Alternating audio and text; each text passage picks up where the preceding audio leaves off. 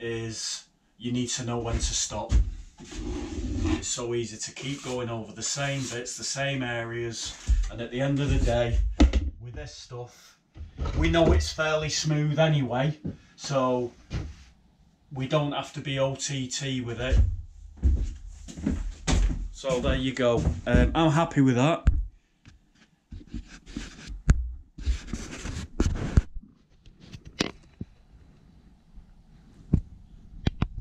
Right, so there you go. That's a demonstration of one side of one board. I think 1, 2, 3, 4, 5. These 6 boards I've got to do both sides on each board, so it's 12 sides.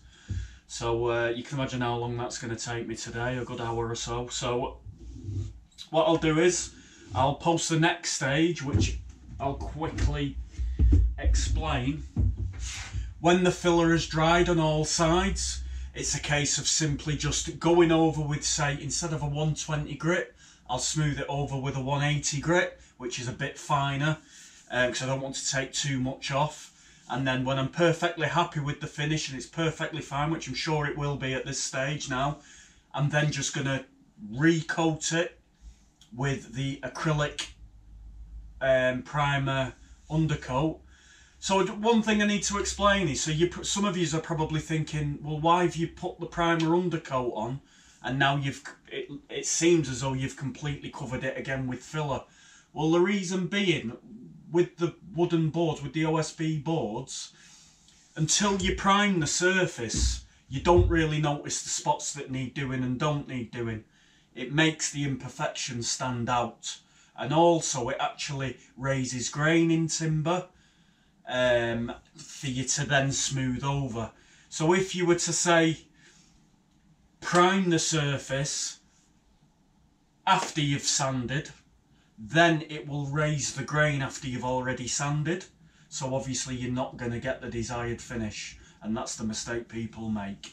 So yeah, it may seem like it's a waste of time doing it twice, but believe me, it's not. There is a reason for it. So the next stage would be obviously to put the acrylic on after it's been sanded, and then we're good to go. It's 1 or 2 coats of oil-based undercoat. I'm saying that 1 coat will be sufficient, and then a couple of coats of oil-based gloss, and then we're good to go. We'll let it dry. We'll let it get this colour over, say, a month or so. I'm predicting that it will go yellow in a month, kept in a dark room. Gives it a chance to fully harden, fully cure, and then we're good to go. I'm going to be doing all my product testing then, and that's the interesting bit basically. So I hope these videos have helped you.